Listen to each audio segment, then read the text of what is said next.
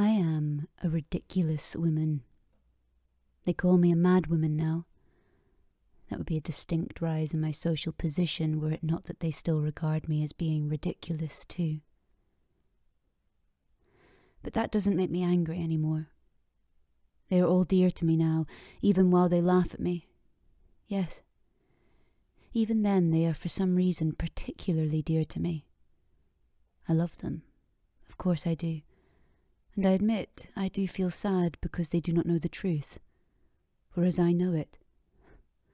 Oh, how hard it is to be the only woman to know the truth. But they won't understand that. Not yet. They won't understand.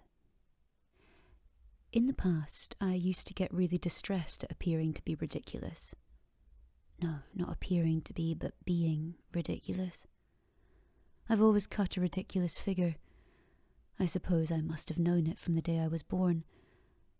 At any rate, I've known for certain that I was ridiculous ever since I was 7 years old. Afterward, I went to school, then to the university, and, well, the more I learned, the more conscious I became of the fact that I was ridiculous.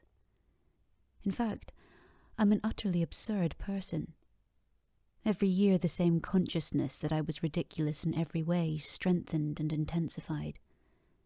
And everyone has always laughed at me, but not one of them knew or suspected that if there were one woman on earth who knew better than anyone else that she was ridiculous, that woman was me. And the reason for telling you all this? Well, it was only after I honestly understood I was ridiculous and indeed a mad woman that I crucially learned the truth. The most important truth.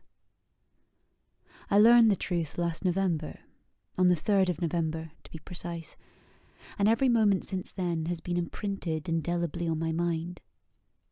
It happened on a dismal evening, as dismal an evening as could be imagined. I was returning home at about 11 o'clock. It had been pouring all day, and the rain too was the coldest and most dismal rain that ever was. A sort of menacing rain. I remember that. A rain with a distinct animosity toward people. But about 11 o'clock it had stopped, suddenly, and I remember feeling hungry.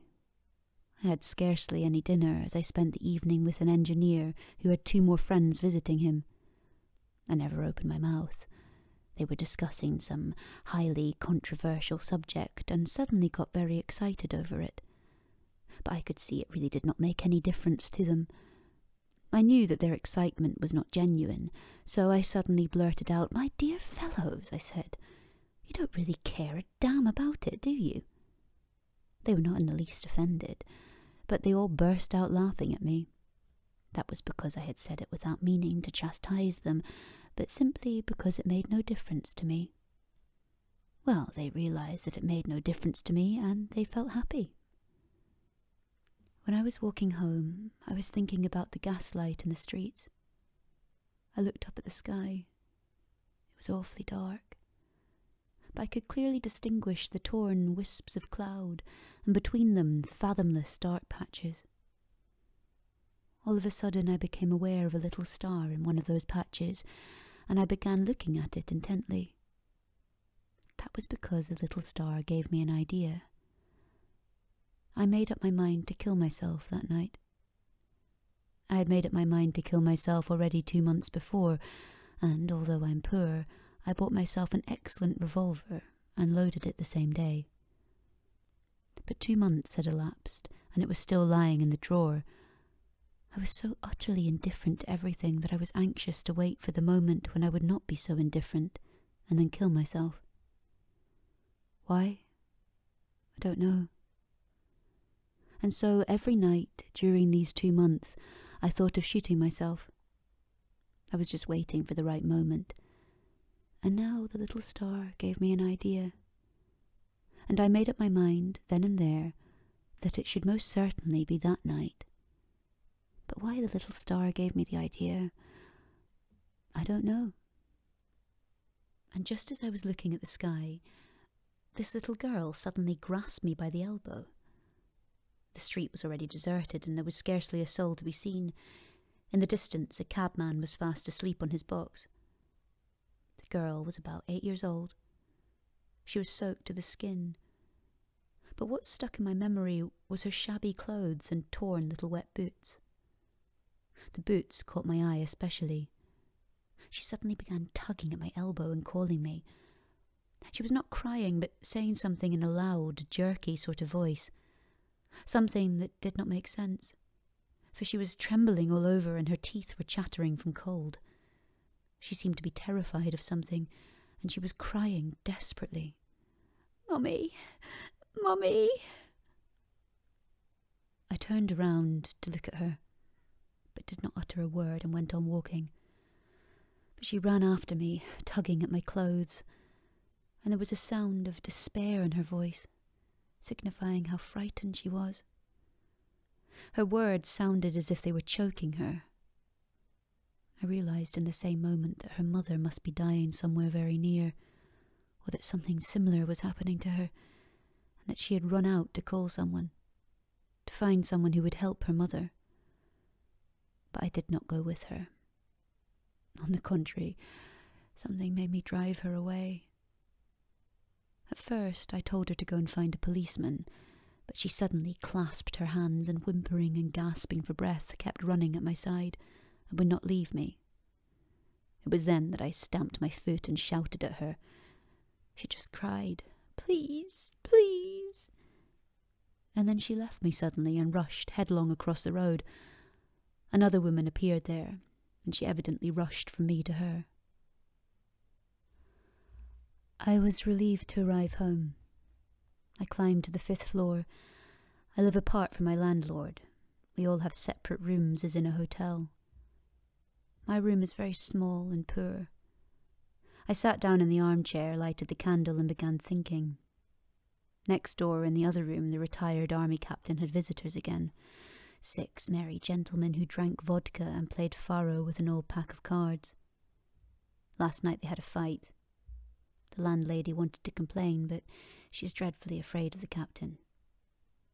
We had only one more lodger in our rooms, a thin little lady, the wife of an army officer, on a visit to Petersburg with her 3 little children, who had all been taken ill since their arrival at our house. I don't hear them at all. So completely do I forget about them. You see, I stay awake all night till daybreak, and that has been going on for a whole year now. I sit up all night in the armchair at the table, doing nothing.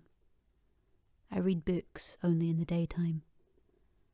At night, I sit like that without even thinking about anything in particular. Some thoughts wander in and out of my mind, and I let them come and go as they please. In the night, the candle burns out completely. I sat down at the table, took the gun out of the drawer and put it down in front of me. I remember asking myself as I put it down, "Is it to be then?" And I replied with complete certainty, "It is." I knew I should shoot myself that night for certain. What I did not know was how much longer I should go on sitting at the table till I shot myself. And I should, of course, have shot myself had it not been for the little girl. I know I should have helped that poor child. Why didn't I help that little girl? Was it because I knew I had decided to do away with myself that night, so everything in the world was more indifferent to me than ever? Then why should I feel suddenly not indifferent and sorry for the little girl?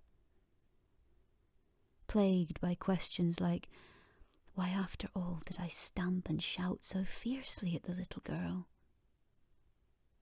I remember that I was very sorry for her, so much so that I felt a strange pang, which was quite incomprehensible in my position. I mean, what did that little girl matter to me, since in another 2 hours everything would become extinct? If I were to shoot myself, the world would cease to exist. For me, at any rate. I remember that, as I sat and meditated, I began to examine all these questions which thronged in my mind one after another. I realized the little girl, in fact, had saved me. For by these questions, I put off my own execution. It was at that moment that I suddenly fell asleep in my armchair at the table, a thing that had never happened to me before. Dreams, as we all know, are very curious things.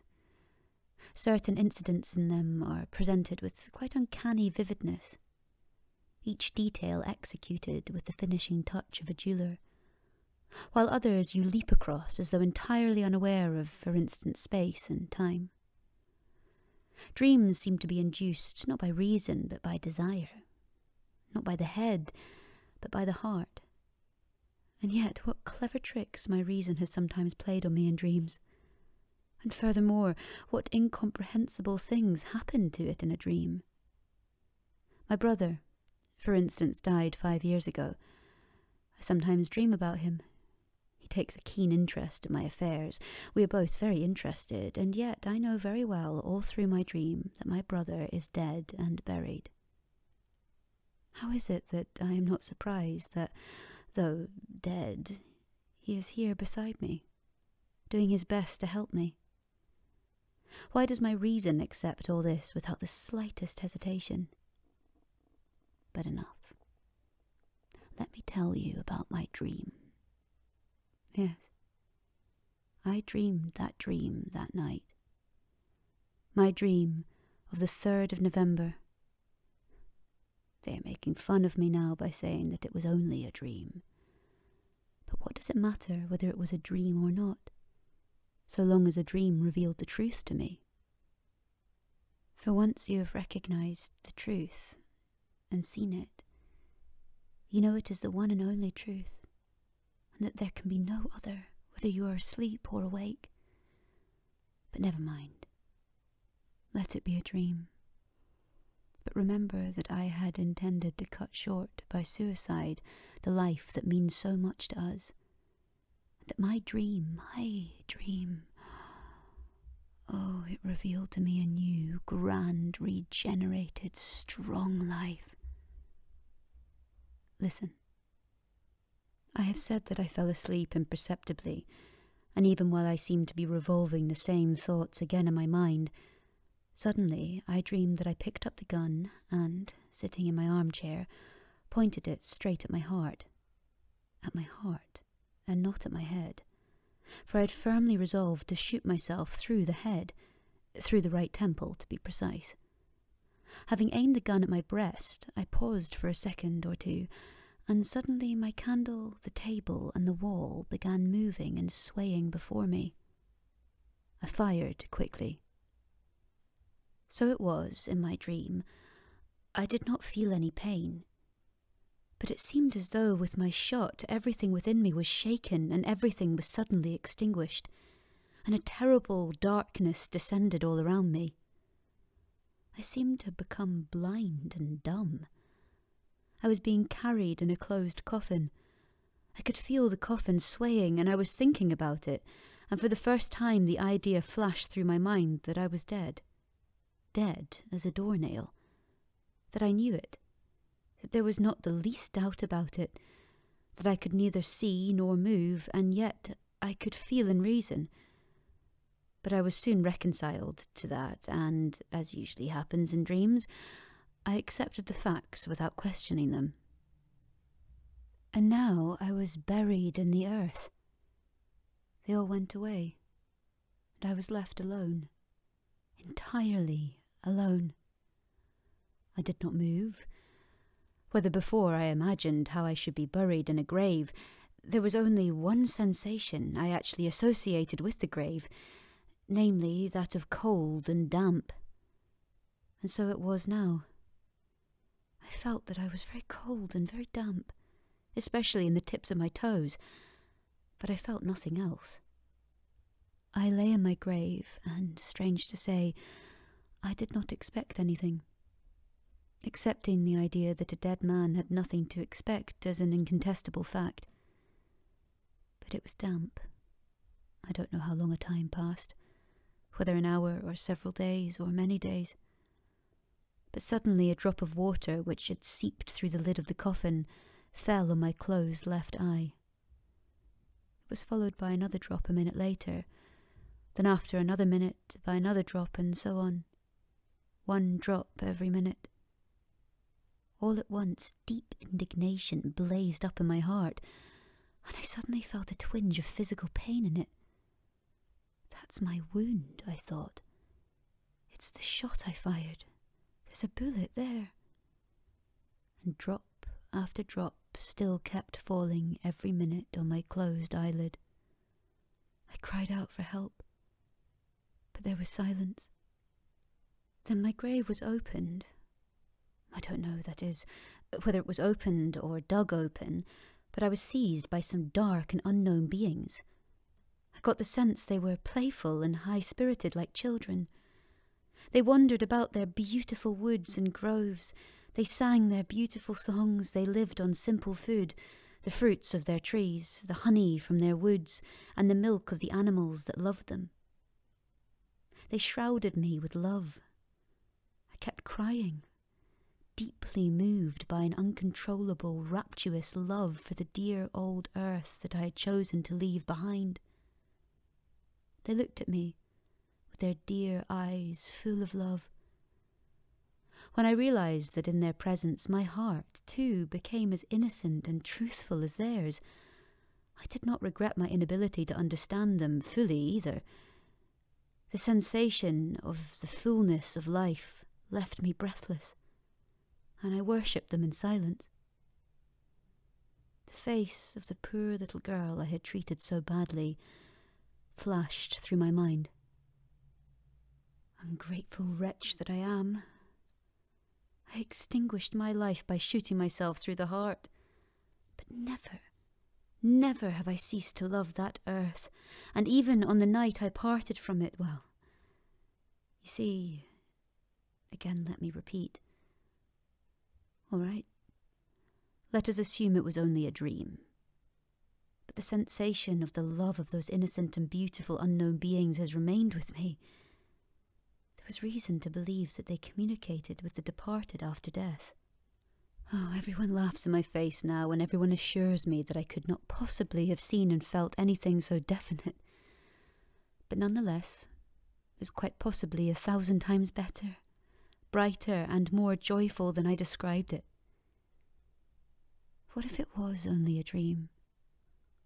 All that couldn't possibly not have been. And you know, I'll tell you a secret. Perhaps it was no dream at all. For what happened afterwards was so awful, so horribly true that it couldn't possibly have been a mere coinage of my brain seen in a dream. Oh, judge for yourselves. I have been concealing it all the time. But now I will tell you the whole truth. The fact is, I corrupted them all. Yes, it ended in my corrupting them all. How it could have happened I do not know, but I remember it clearly. The dream encompassed thousands of years, and left in me only a vague sensation of the whole. I only know that the cause of the fall was me. Like a horrible trichina, like the germ of the plague infecting whole kingdoms, so did I infect with myself all that happy earth that knew no sin before me. They learned to lie, and they grew to appreciate the beauty of a lie. Or perhaps it all began innocently, with a jest, the desire to show off, with amorous play, and perhaps indeed only with a germ. But this germ made its way into their hearts, and they liked it. The voluptuousness was soon born. Voluptuousness begot jealousy, and jealousy cruelty. Oh, I don't know. I can't remember. But soon, very soon, the first blood was shed. They were shocked and horrified, and they began to separate and to shun one another. They formed alliances, but it was one against another. Recriminations began, reproaches. They came to know shame, and they made shame into a virtue. The conception of honour was born, and every alliance raised its own standard. They began torturing animals, and the animals ran away from them into the forests and became their enemies. A struggle began for separation, for isolation, for personality, for mine and thine. They began talking in different languages. They came to know sorrow, and they loved sorrow. They thirsted for suffering, and they said that truth could only be attained through suffering. It was then that science made its appearance among them. When they became wicked, they began talking of brotherhood and humanity, and understood the meaning of those ideas. When they became guilty of crimes, they invented justice, and drew up whole codes of law, and to ensure the carrying out of their laws, they erected a guillotine. They only vaguely remembered what they had lost, and they would not believe that they were ever happy and innocent. They even laughed at the possibility of their former happiness, and called it a dream. They announced they had science, and with its aid they shall again discover truth. Though they made it clear, we shall accept it only when we perceive it with our reason. They held the belief, knowledge is higher than feeling, and the consciousness of life is higher than life. And science will give us wisdom, wisdom will reveal us the laws, and the knowledge of the laws of happiness is higher than happiness. That is what they said to me. And having uttered those words, each of them began to love himself better than anyone else. More pain and anguish occurred beyond anything I can express. More great wars came and went. Horror and pain crippled all of the beautiful creatures that were no longer beautiful. I walked among them, wringing my hands and weeping over them. But I loved them perhaps more than before, when there was no sign of suffering in their faces, and when they were innocent and, oh, so beautiful. I loved the earth they had polluted even more than when it had been a paradise, and only because sorrow had made its appearance on it. Alas, I always loved sorrow and affliction, but only for myself. Only for myself. For them, I wept now, for I pitied them. I stretched up my hands to them, accusing, cursing, and despising myself. I told them that I alone was responsible for it all. I alone. That it was me who had brought them corruption, contamination, and lies. I implored them to crucify me, and I taught them how to make the cross. I could not kill myself. I had not the courage to do it. But I longed to receive martyrdom at their hands. I thirsted for martyrdom. I yearned for my blood to be shed to the last drop in torment and suffering. But they only laughed at me. And in the end, they began looking upon me as a madwoman. They justified me. They said that they had got what they themselves wanted, and that what was now could not have been otherwise. At last they told me that I was becoming dangerous to them, and that they would lock me up in a lunatic asylum if I did not hold my peace. Then sorrow entered my soul with such force that my heart was wrung, and I felt as though I were dying. And then I awoke. It was morning. That is, the sun had not risen yet, but it was about 6 o'clock. When I came to, I found myself in the same armchair. My candle had burnt out.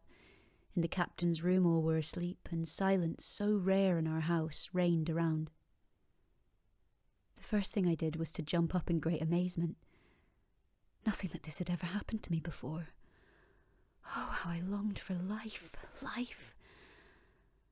I lifted up my hands and called upon eternal truth. No, not called upon it, but wept. Rapture, infinite and boundless rapture, intoxicated me. Yes, life and preaching. I made up my mind to preach from that very moment and, of course, to go on preaching all my life. I am going to preach. I want to preach. What? Why, truth. For I have beheld truth. I have beheld it with my own eyes. I have beheld it in all its glory.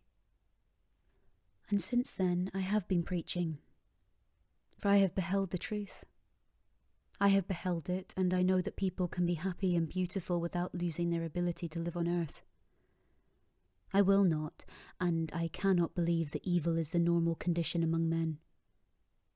And yet they all laugh at this faith. But how can I help believing it? I have beheld it, the truth. I had invented it. I have beheld it. I have beheld it, and the living image of it has filled my soul forever. I have beheld it in all its glory, and I cannot believe that it cannot exist among men. Truth whispered to me that I was lying, and so preserved me and set me on the right path. And really how simple it all is. In one day, in 1 hour, everything could be arranged at once. The chief principle? Well, to love your neighbour as yourself, of course. That is the chief principle. And that is everything, for nothing else matters. Once you do that, you will discover at once how everything can be arranged. And yet it is an old truth, a truth that has been told over and over again, but in spite of that, it finds no place among men. The consciousness of life is higher than life. The knowledge of happiness is higher than happiness. That is what we have to fight against. And I shall